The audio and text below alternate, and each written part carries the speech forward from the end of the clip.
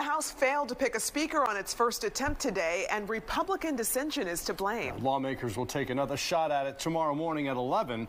Fox's Caroline Shively has the story from Washington tonight.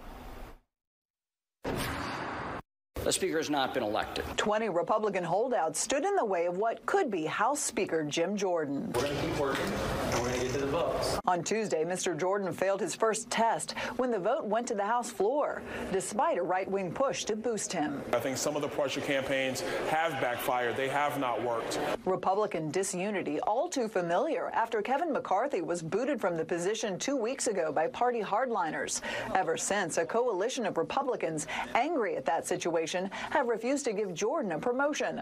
Some are even scared of his hard-right policies and his take on the Capitol riot. There's no way we win the majority if the message we send to the American people is that we believe that the election was stolen, and we believe that January 6th was okay. And now the House is in a holding pattern with rounds of votes that could be in store.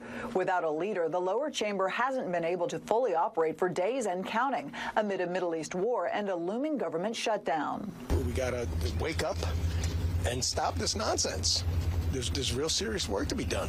While both sides want to restore the order, Democrats say Jordan is too extreme to lead. The Speaker of the House is second in line to the presidency, only behind the Vice President.